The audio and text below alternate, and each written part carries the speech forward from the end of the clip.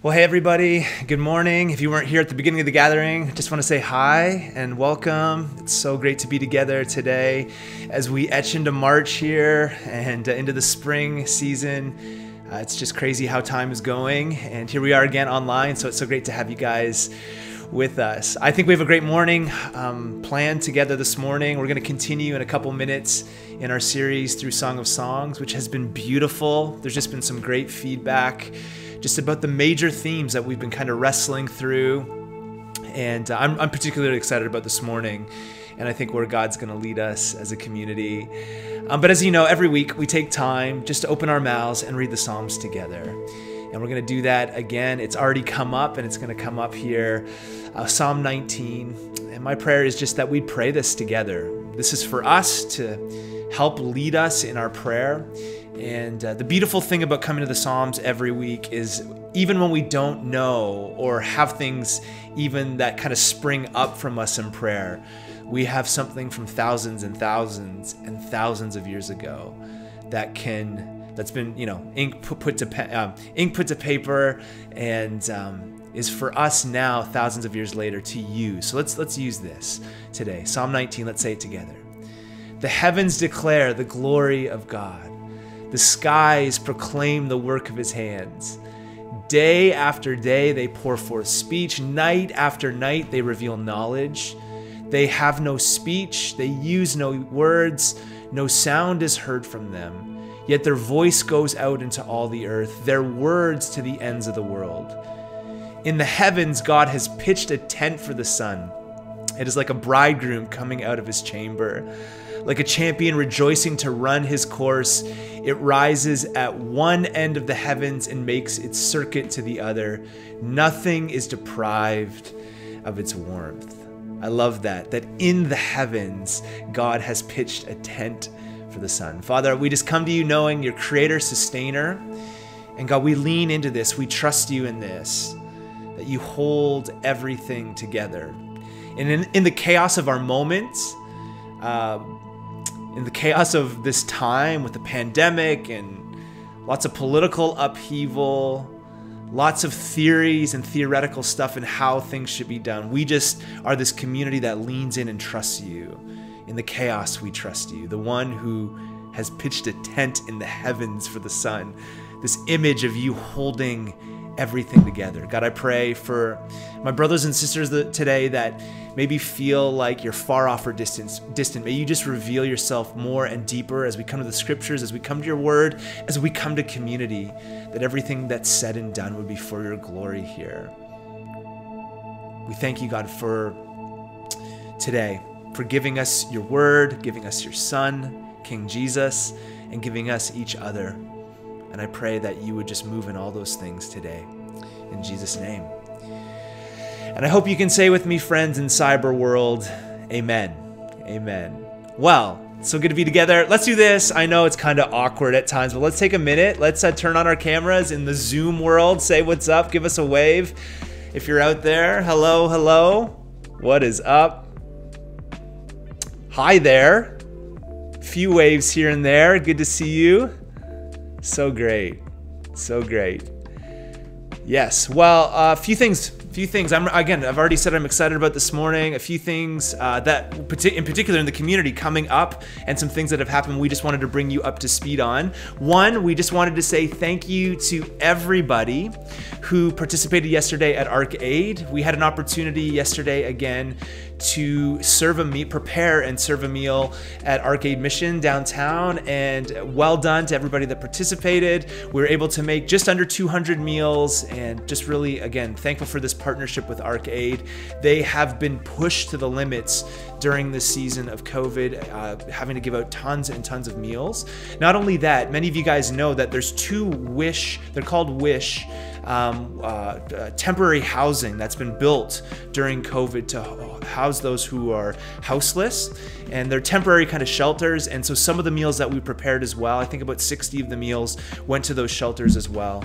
So well done to those that served. But I just wanted to say as well, if you contribute to Praxis, every time we do this, it costs us about the expense on it is $700.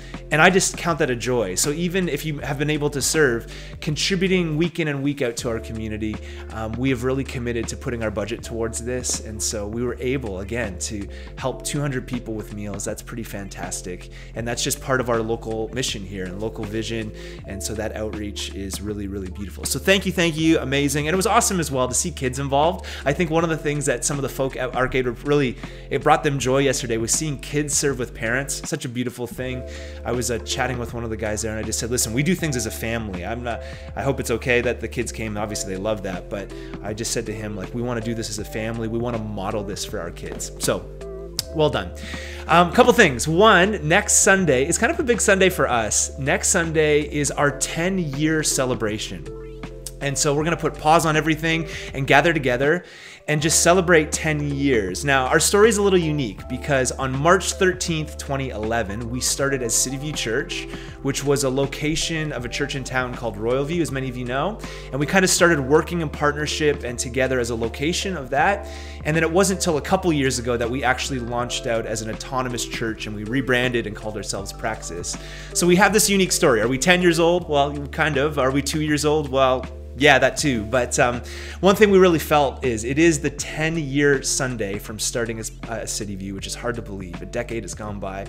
And we do want to take some time to celebrate the past and all that God's done over these years and months. And then as well, just take time to look to the future. And so we're really excited. I hope you can gather with us next Sunday at 10:30. And we're just going to join in and reflect a bit. Now, in the mail this week, you are going to receive at your door in the mail a little gift from us. Everybody in the church, every household, and everybody in your family is going to get in the mail a coupon for a free cupcake at a local business here called Hey Cupcake. They're located in West 5 here, and we just sent that out. We just want to encourage you to use that. That's a little gift from us just to celebrate the 10 years and all that God's done. And so maybe when you get that this week, you want to go grab a cupcake. It's obviously redeemable for about a month, but that's just a way for us to say thanks to you guys and a way for us to celebrate, though we can't be kind of in the same room quite yet together. So we're excited about that. But the other thing is this, after our little celebration next week, we're also going to hold our annual meeting. Not only is Praxis a church, I think you know that, but we're also obviously have a government, we're a government not-for-profit. And so one of the things that we have to do each year is hold an annual meeting with our membership. And so after our celebration next week, we are going to have our annual meeting for all members. Now, if you're not a member, we actually want to invite you into that. Just to let you know, the member language, I always have to preface, and we always preface, is not like hoity-toity language. It's not like separating people, nor are we a country club, not at all. It's just a language we use that for people that have kind of come into partnership and membership as part of the kind of the legal entity that is Praxis Church. And so we want to extend an invitation to use those of you that maybe aren't members and would want to be. All you have to do is go to mypraxis.church/membership. There's a covenant form there. And again, even with the covenant form, I'm always telling people, this is not something for the church to lord over you at all.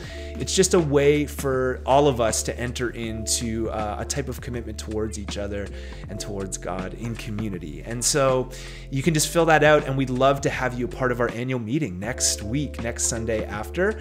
What will happen is we'll take some time in that meeting to share the financials from 2020, share a few things that happened, as well as give the proposed budget for 2021 and have you involved with that. So again, we're trying to make this not scary at all. And I know some of the language can sound scary. It's not at all.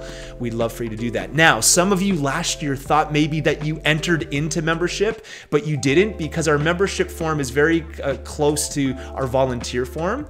And so if you have not received an email about the meeting saying that you're a member, you're probably not yet. So all you need to do is just, again, go quickly to that site, mypraxis.church/membership, and you can jump right in with us. Again, it's going to be a great time together.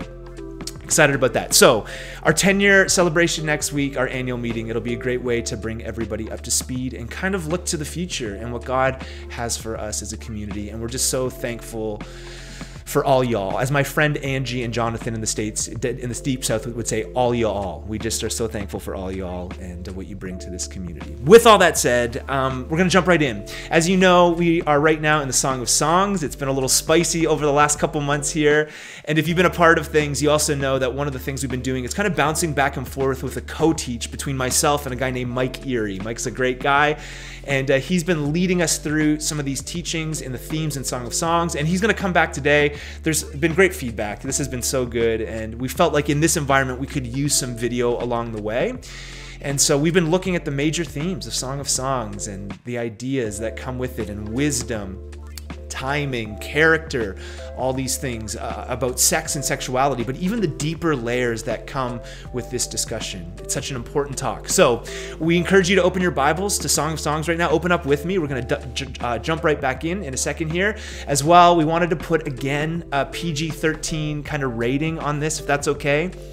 We are going to, again, talk about some obviously real stuff, necessary things to talk about, but there will be some topics and different things, again, that we just want to, as parents, we want you to be prepared for. So if you have children or students, totally up to you in what you want them to engage if they're with you, but I just want to put that out there. But we're going to invite Mike to come, and he's going to teach us, and I'll give some instruction at the end for us. So here comes Mike.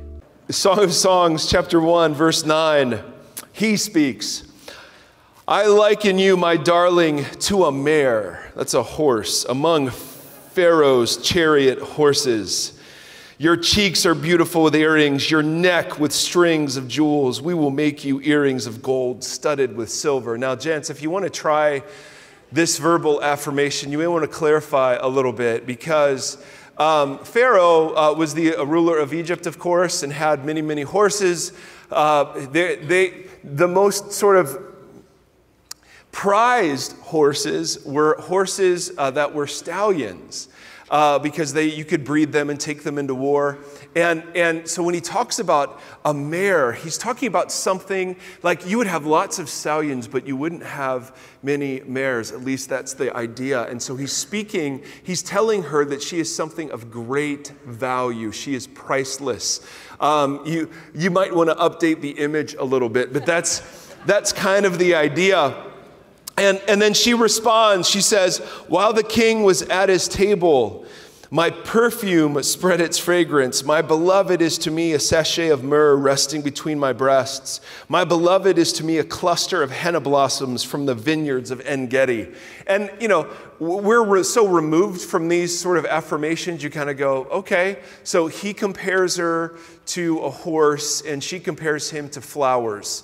And, you know, back then it would have been, but notice, this isn't the language of science, it isn't the language of medicine, it is the language of poetry, it is the language of romance, right? There's a sense in which, fellas, that if you don't learn this language, you kind of miss out on a woman's greatest sex organ, which is her mind, her heart. She wants to be romanced and wooed. And there's a sense in which, you know, there was a study done several years ago that one of the biggest indicators of whether or not a relationship would survive was the ratio of positive statements to negative statements. And that they could predict whether or not a relationship would make it based on how positive the conversation was or how negative the conversation was. And so one of the things you see in this couple is that they are just incessantly affirming each other with such beautiful poetic language. You're like Pharaoh's mare, and you are like henna blossoms. And, you know, we kind of go, but there's a principle sitting behind it where they just keep reminding each other they're so valuable, they're so romantically inclined and connected. He responds, how beautiful you are, my darling. Oh, how beautiful. 14 times in these poems, he calls her beautiful. Remember, she said, I'm lovely, yet I have this insecurity part of me, right? And so he just affirms. You're beautiful, you're beautiful. Your eyes are doves. They bring peace and gentleness.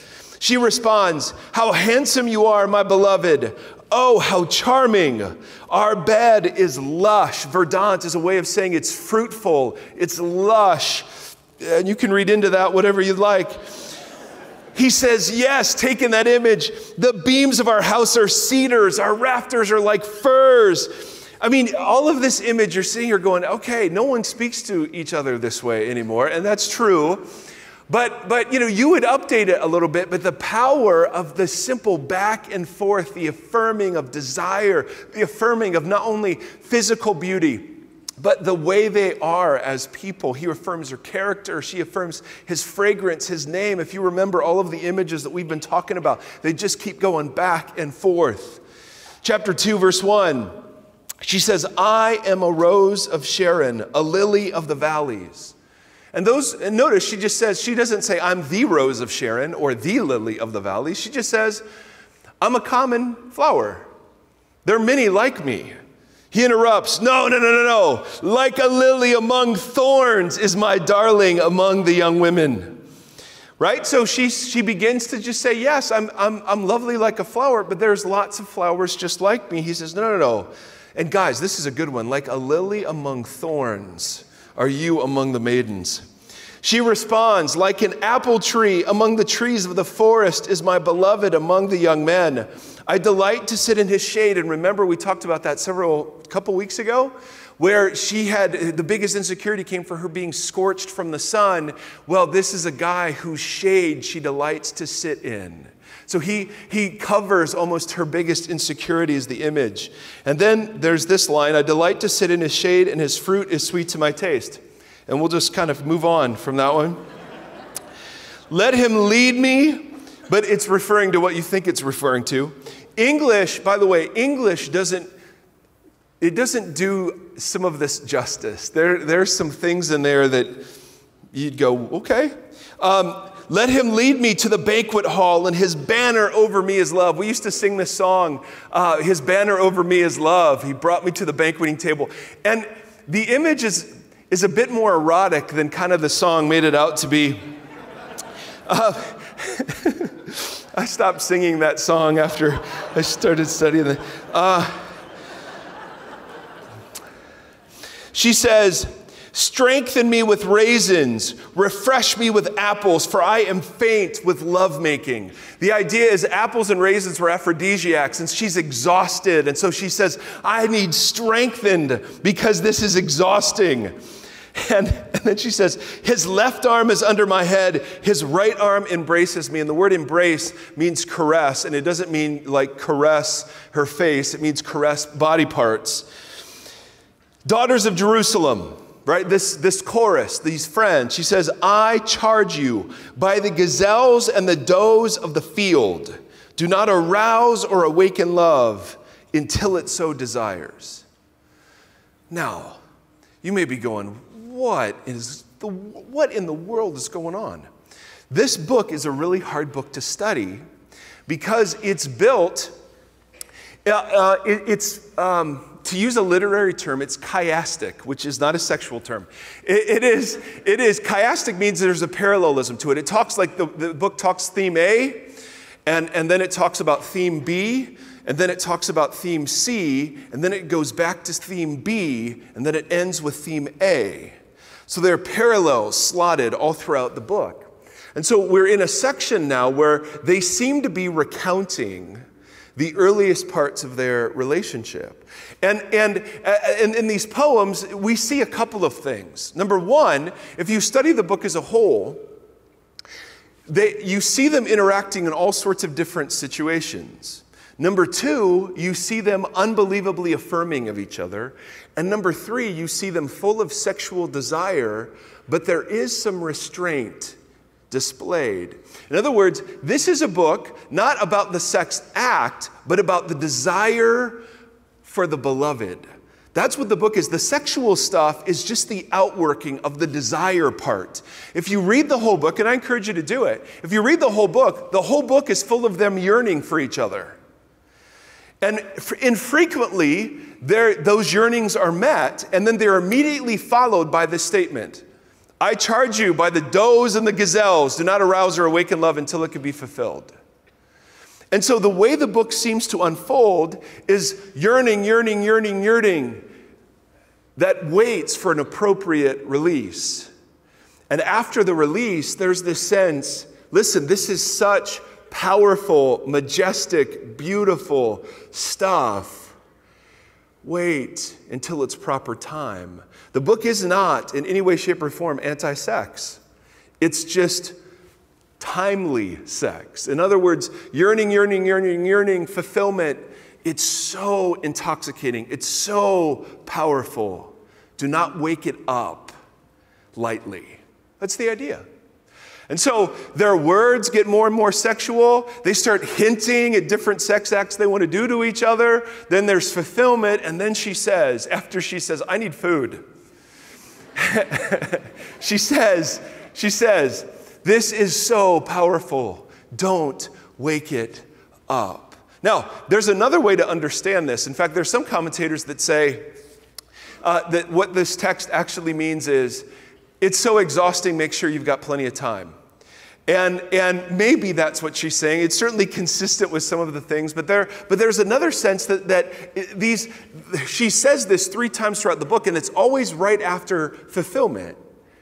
And so I kind of tend to think that what she's saying is, listen, it's so powerful, it's so adventurous, it's so majestic, don't wake it up lightly. I think that's what she's getting at. Now, this is what we've been doing through this series, as we launch out of Song of Solomon into other parts, because the song just stirs up questions and thoughts and like, okay, really? So I want to talk about the difference between normal sexual desire and lust, because the book is full of normal sexual desire.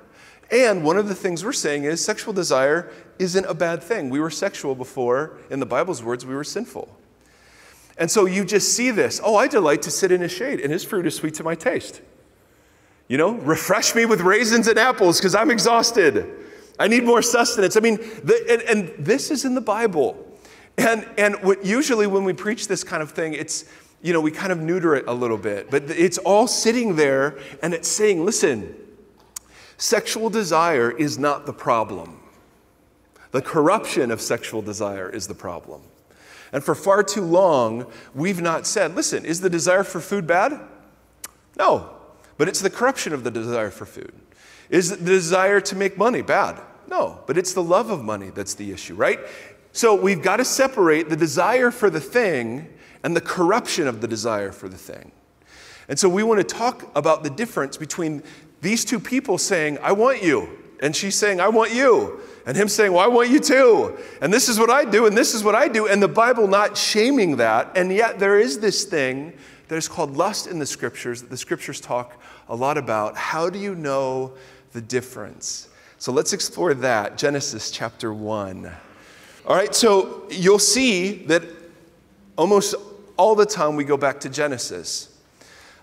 Because so many, I mean, you take a conversation about homosexuality, you take a conversation about sexuality, and what ends up happening is you just pull all of these Bible verses out and say, here's what the Bible says about it. That isn't the most legitimate way to have the conversation, because the Bible says a whole lot of other things too. There's a grand story that is being told, and sexuality is invited to be a part of that story. You can't just rip out the verses and say, don't. Because the story doesn't unfold that way. Jesus doesn't walk around just saying, don't.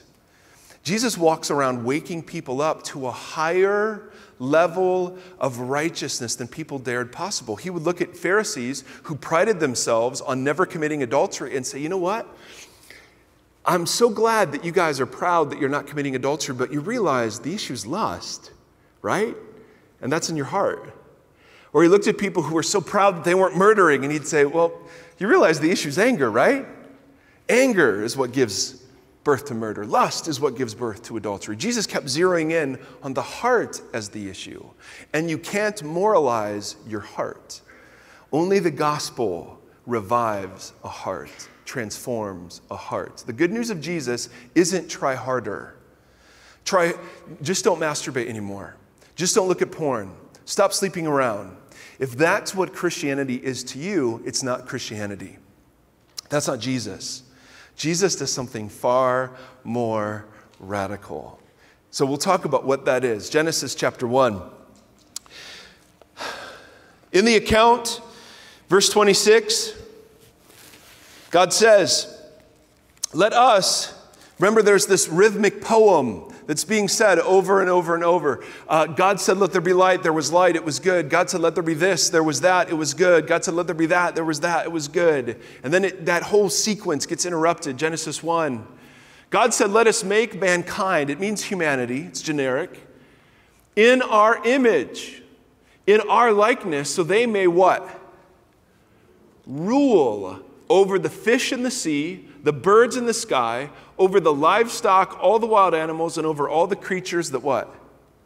Move along the ground. So, God looks at all that he has made and he says, you know what? There's nothing that bears my image. Now, to be an image bearer, as we've talked about, means that however faintly you echo, human beings echo bits of what God is like. We're not animals and we're not angels. The goal is to be fully human. So, we have human desires and human frailties, right? We weren't made as animals or angels, and yet we can't pretend that those desires aren't real, right? So the world just simply looks at us and says, hey, the kids are going to do it, so give them condoms, as if biology was the most important thing.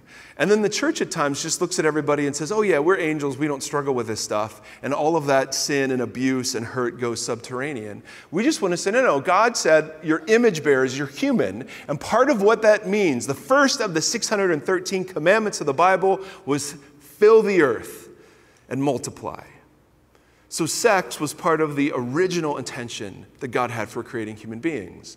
And that male and female were both image bearers. That meant they were of worth, significance, and value simply because they were made in God's image.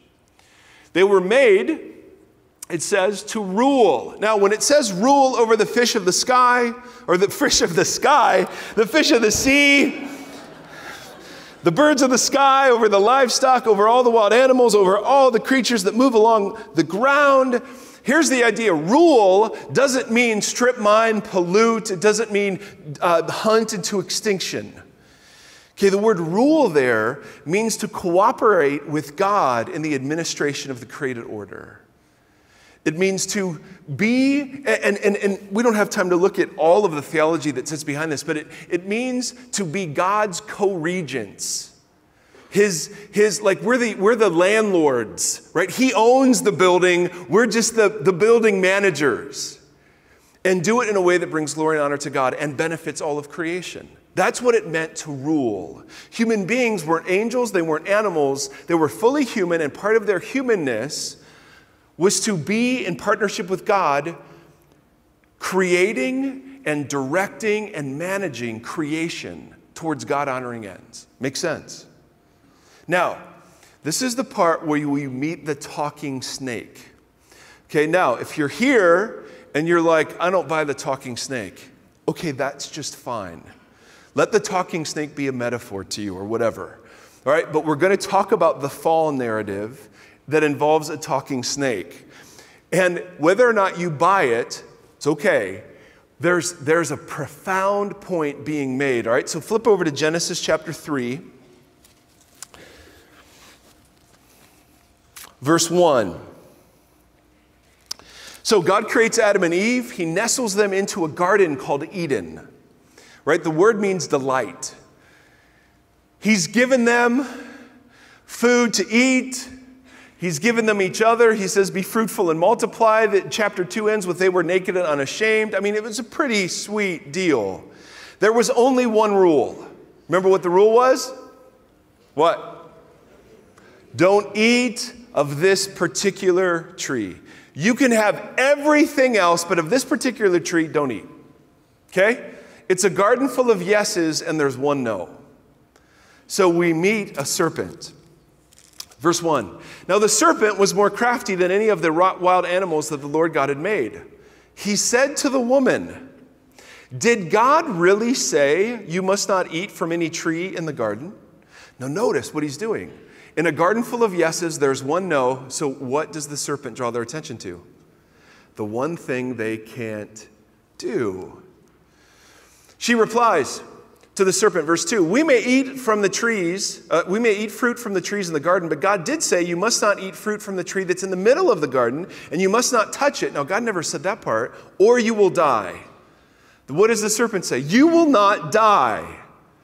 The serpent said to the woman, for God knows that when you eat of it, your eyes will be opened and you will be like God. In other words, God is jealous. God doesn't want you to be like him. God's holding out on you. God isn't good.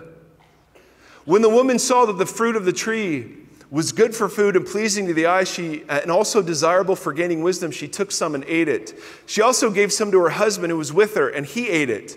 Then the eyes of both of them were opened. They realized they were naked. They sewed fig leaves together and made coverings for themselves. Now, this is the significance of the story.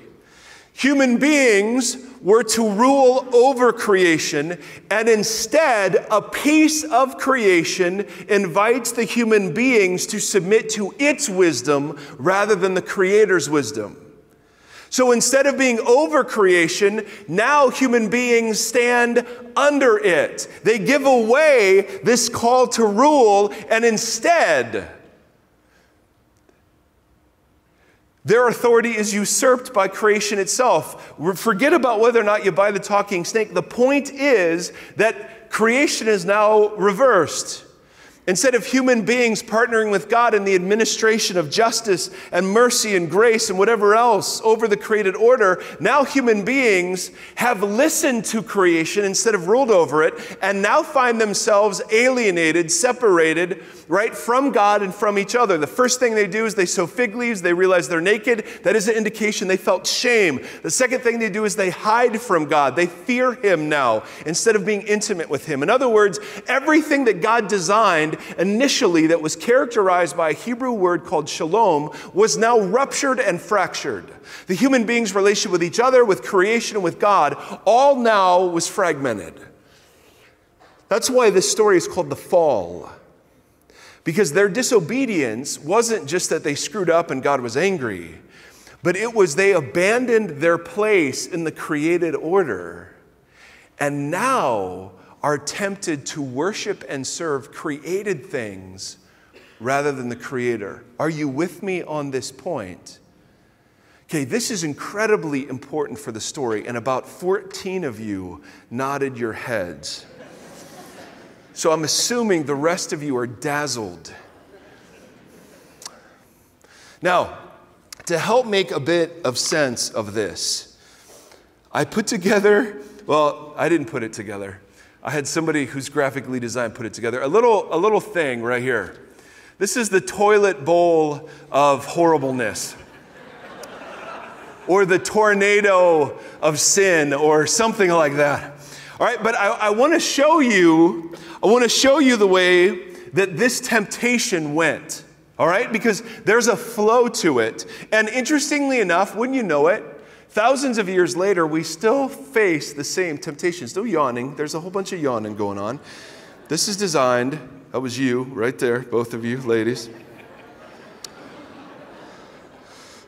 Now, it actually started over there and it spread. I watched it like the wave. It was like the reverse wave of horribleness as I was unveiling the tornado of sin. So, all right, so it starts. How did the temptation narrative start? You have a garden full of yeses. Focus on the no. In other words, focus on the one thing you can't do rather than all the things you can do. The Bible's word for that is just simply ingratitude. Right? You got a whole garden. You're naked and unashamed. Be fruitful and multiply. You can do anything. Just don't eat of the tree. So what do they say? Must eat of tree, right? Right? We're still this way. You can have a wonderful life, but there's one thing you can't have. What do we fixate on? The one thing you can't have. Right? So it starts with ingratitude. It moves to idolatry. And here's the key. The key that the tempter says to this woman is, God is holding out on you. He's saying, if there's a no at all, God isn't good. Do you understand that's what he's saying? If there's any no anywhere, God isn't good. And who's going to know better? Who's going to know better? Me. Right? Do you see this connection? There's a no. And if there's a no, God isn't good. Why? He's holding out. If he really wanted us to thrive and be like him, he would allow us to eat. This is what the serpent is saying to the woman and to the man, fundamentally, right? He says, did God really say? Draws immediate attention to the no, and then says, God knows that if you eat of it, you'll just be like him. What's the implication? God doesn't want you to be like him. He's holding out on you. Idolatry is simply obeying something other than him, giving your allegiance to something other than him. So they say, I think you make a great point, talking snake. Let's go your way on this one. And so then they step out, and this is the funnel effect. They step out in something called immorality, and that's a big old Bible word that just means transgressing God's boundaries. And how do they step out?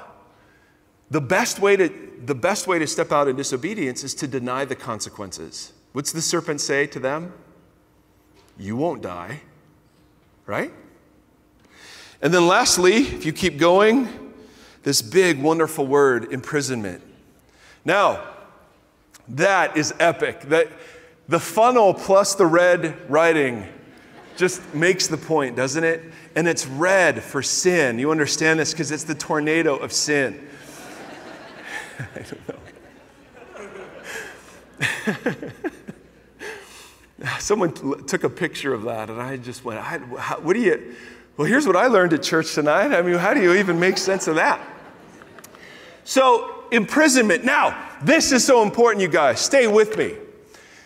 How does God punish them? Does he lock them in to something bad, or does he lock them out of something good?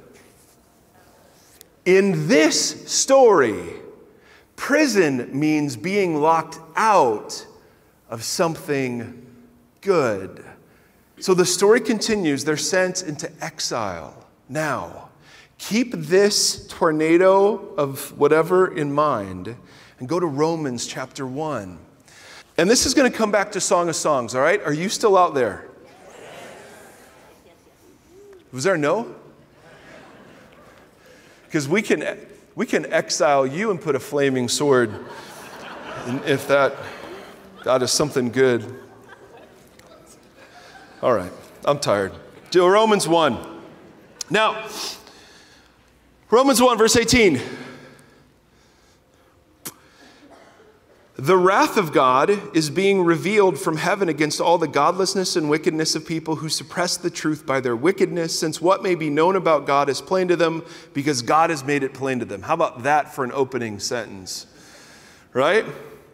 For since the creation of the world, God's invisible qualities, his eternal power and divine nature, have been clearly seen, being understood from what has been made, so people are without excuse.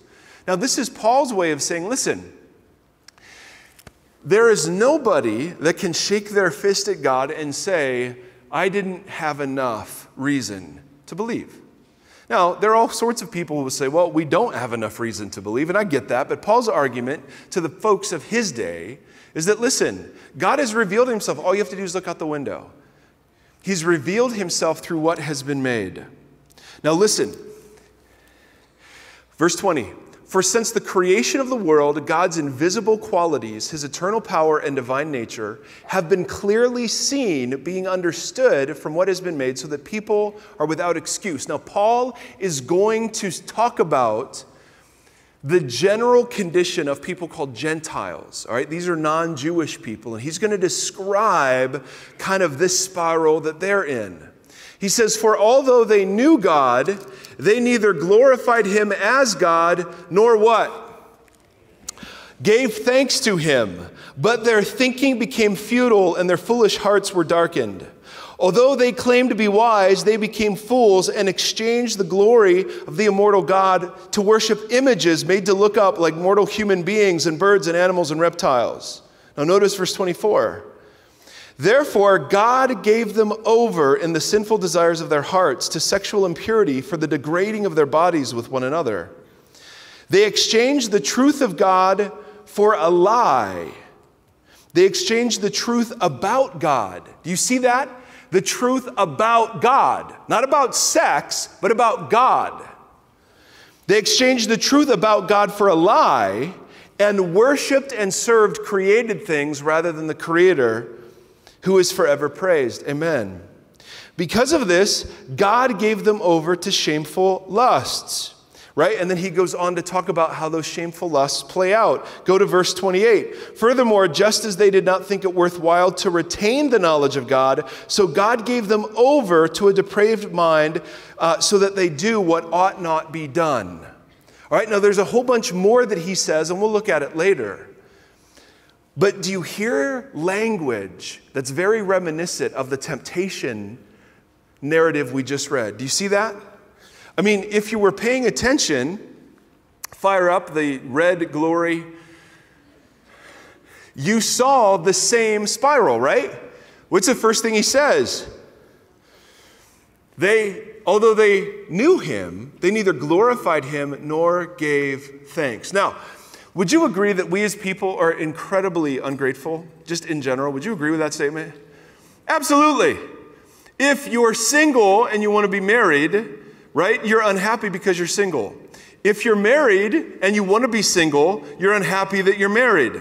Right? It's almost like any station of life you find yourself in, there's another reason to complain. Right? So it's like you get married and then you go, oh, but this is the only naked body I can look at for the rest of my marriage. Right? I mean, it's like no matter what blessing sort of comes, I mean, we are people who are fundamentally ungrateful people. And that's just, part of that is being human, part of that's being raised in America, part of that is being a consumer. We are trained to be consumers. And you understand every advertisement is designed to make you unhappy with your station in life. You understand this, right? So we have this temptation has a marketing department. Right? We are clearly and incessantly bombarded with the desire to be dissatisfied with where we are, what we look like, what we do, what we smell like, and what we have. There is an incessant negotiated desire that says, if I just had one more thing, if I just got married, if I just got divorced, if I just could have sex, if I could just do this with my mate, if I could just do that. I mean, there is an incessant, never-ending stream of if I could just fill in the blank. And so Paul says, you want to know why people are alienated from God? I mean, you could be a single person who is incredibly gifted, does meaningful work, has massive amounts of friendships, but what's the tempter going to keep pegging you with? You're not married. You could be dating, have a beautiful relationship, right? And clearly, this is somebody that you feel like you could spend the rest of your life with, but what's the tempter going to hit you with? But you can't have sex yet. And so that's what you focus on. Or you're married, and you have a great marriage, but what's the tempter going to focus on? Yeah, but you can't sleep with anybody else. I mean, every step of the way, the whole world system, empowered by our adversary, just simply says, do not be at peace. There's something more for you. And if you just had that. And we all know this, but it's the air we breathe. How do you critique air? Right? How do you, if you're a fish, how do you know anything other than water? Unless you're a fish of the sky. Right? I mean, we are so immersed in it, we can all go, yeah, we know advertisements are dumb. And yet, so we live, Paul says, in a world where we may know God, but we neither glorify him nor give thanks. We live in a garden full of yeses, and all we ever focus on is the no, right? So when we talk about sex, what does everyone want to talk about? The no. Well, why can't we? Where's the line? How far can we go? Right? We don't want to focus on the yeses. I mean, how great is it to feel attraction? How great is it to feel desire? How great is it to flirt? How great is it to whatever? We don't want to talk about that. We just want to talk about the rules. And then we get bitter. Because where do we go next? If there are rules, he's not good. I mean, he even says that. Paul says that directly. They exchange the truth about God. We're not even talking about sex yet. He's talking about your view of God. Listen, do you think God is good? If you do, place sex into that. If you think God is not good, how you view sex will be entirely different. This isn't about sex, it's about how you see God. That's where the battle's really fought. Is he good and loving and kind, or is he mean, vengeful, and wrathful? And so the temptation comes, hey, there's a no. There's a no out there. Immediately, well, he must not be good. And who's going to know better? Me. Sex worship is self-worship. That's all it is. The most common object of worship in American culture is self. The isolated consumer self. So anything that frustrates self-desire is deemed oppressive, repressive, bad. Jesus says, there's a self you got to deny if you want to follow me. So you have two completely different versions of human life. But notice how ingratitude feeds idolatry. If there's a no, he can't be good. Well, there are no's. Well, he must not be good. Who's going to know better? Me. And how do you step out and transgress? Deny the consequences. Is there no more fertile place for denial than in the area of sexual sin? It's not hurting anybody. It's just a website. Nobody's going to know. I mean, I had a guy tell me with a straight face, Christian marriage. He says, listen, man, it doesn't matter if you look at other menus as long as you eat at home. Now, ladies, do you think that qualifies under the broad category of fidelity? Okay, so he's attracted to other people, but you're the only outlet he's got. I mean, that's just, really? And what's the rationalization? Not sleeping with anybody else. Hey, honey, let's bring some porn into our marriage just to spice it up. Man, that is the most damaging thing you can do. If you can't find satisfaction and attraction with each other, the last thing you want to do is add more naked images. You want to focus on, you want to go back to being attracted to each other and not needing all of the other naked images, right? I mean, there is no more fertile ground. Hey, it's not an affair, but we just spend lots of time together, right? I mean, is it me? Or are we masters at this? And we deny the consequences. So the spiral is, there's a no. God must be bad. He must not be good. I know better. And it won't really hurt. This affair, this one will meet my needs. Right? I screwed up the first one. This one's going to be awesome. And then you realize, and I've talked to people who've done this, oh, the same set of problems that plagued your first marriage is here too. That's shocking. Because wherever you go, there you are. Right?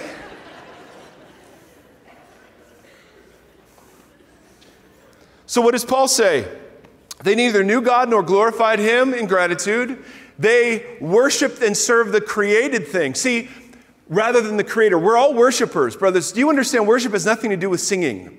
Worship has to do with your allegiance. Who do you listen to? Who do you follow? Who do you want to emulate? What code, what ethic, what example drives the decisions you make with your real life? That's worship. We want to make it about singing songs. See, worship isn't a religious activity, it's a human activity. And sex worship is just another form of it. And so Paul simply says, listen, if you want to know, if you want to trace the spiral, go back to your view of God, and that'll tell you who you worship. And most people worship themselves. That, of course, leads us straight into violation of whatever boundaries God has set up, and we do that by rationalizing that they aren't so bad and it won't really hurt, and this is actually better for us. Until we find ourselves back in the red diagram of horribleness, until we find ourselves right there. Imprisonment. Now, 3 times, if you were paying attention, Paul describes the prison that people find themselves in. Did you hear the phrase? God what? Gave them over. Now, we understand, listen to me. We misunderstand the nature of God's judgment.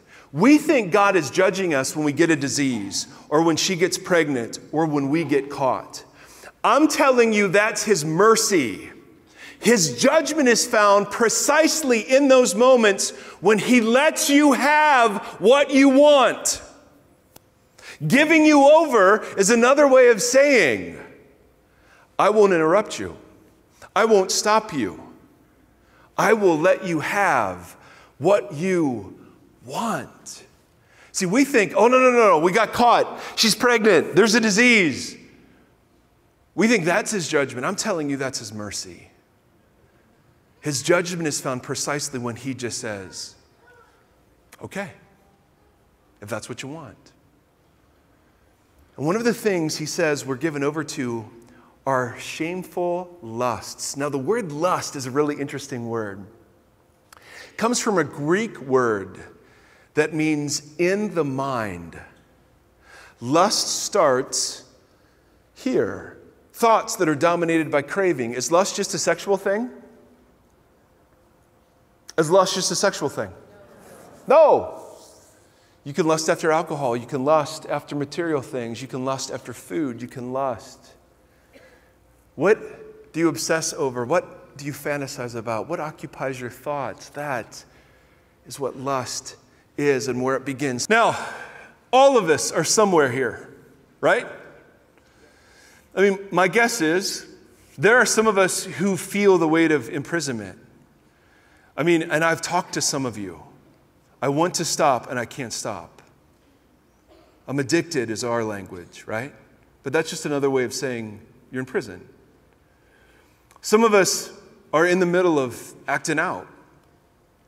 We're people that, yeah, we kind of know it's wrong, but we don't think it's too bad. Some of us are, and maybe you're not just one. Some of us, we just can't say no to ourselves, in which case you run your life. Or for some of us, we walk around as just incredibly ungrateful people. The point I want to make tonight is simply this. Our sexual problems don't just start and end with our sexual problems. There is a bigger story being written about how you see God and His purposes for humanity. So how does healing come? Does healing come through trying harder? Does it come through trying harder? Does it come from feeling more ashamed of yourself? Does it come from staying quiet? No. Healing comes first and foremost when you come out of hiding and you realize there is no temptation that has overcome you except what is common to the rest of us. No matter how twisted you think you are, there are a whole bunch of people just like you. Two of the most powerful words human beings say to each other is me too. Me too. So healing starts with coming out of hiding. Healing starts with understanding who God is and how good He is. Healing comes from recognizing that you can't run your own life. And learn to really worship and serve this Creator rather than you. And healing comes when we realize there are consequences. And it does matter. Well, brothers and sisters, lots to chew on here. Lots of things to wrestle through, as always, with the kind of the key and major themes here. Hope you can hang with me just for like 2 minutes. We're not going to jump into groups today. We'll take some time. This has gone a bit longer. I just want to take some time just to pray over our community. But there's lots here, and I think these are the types of conversations that we need to have as a community when we talk about these things. The under the layer type of conversations where we were created in a world of yes, and yet there's this continual pursuit from the adversary to focus on the no, right? And even just the picture of God keeping them out of something good. I think Tozer, I know this is a paraphrase, but A.W. Tozer talks about how we think about God is the most important thing about us. And I often think about the reality that how we think about sex often shapes how we think about God, but also how we think about God shapes how we often view sexuality. And These are important things as we talk about sin and the world kind of turning in on itself in these areas. And we all know the world is broken in these areas, and looking at God's design and heart for his people. What I would love to do for us in amongst all of this is just pray a prayer of healing for us today, and pray over us. I think of our community, and just, I know the continual wrestling through some of these things. I would just love to pray for us. So listen, I know we're all over the place, but if we could just open our hearts right where you are, and maybe that's a posture of just opening your hands to receive today. But I'd just love to pray for us. Father, I thank you for today. I thank you for your word. I thank you for my brothers and sisters. I pray healing, God, on us in our community, on our lives, on, God, what you want to do within us. And I just pray that, God, you would open us to what we've heard today. And maybe no matter where we're at on that little diagram in our own journey, God, may our hearts just be drawn back to you. And there's so much religious jargon around some of these issues. I just pray that the heart of what's happened today would just be this continual picture of you, God, and how we think about you is the most important thing about us. Because, God, if we come from this posture of you being good and having good things for us, we begin to see, God, that you've created us with a purpose and a plan, and your intentions are good. I pray that we would lean into that. That would mark our community. And maybe for some of us that have distorted views, these little ideas that can creep in, may you just draw us back to right thinking, so that, God, we can go into this world and live right where you've called us. I pray grace and peace on this family. I pray, God, that you would just have your way in us, God, as we go out and we live this in the world. I pray these things in your name, King Jesus, knowing you're good. And I hope you can say with me, brothers and sisters, wherever you're at, you can say amen to that today. Amen. Awesome. Well, again, we hope you can join us next week, everybody. Our 10-year celebration, it's going to be a great time. And we're just really looking forward to taking some time just to reflect.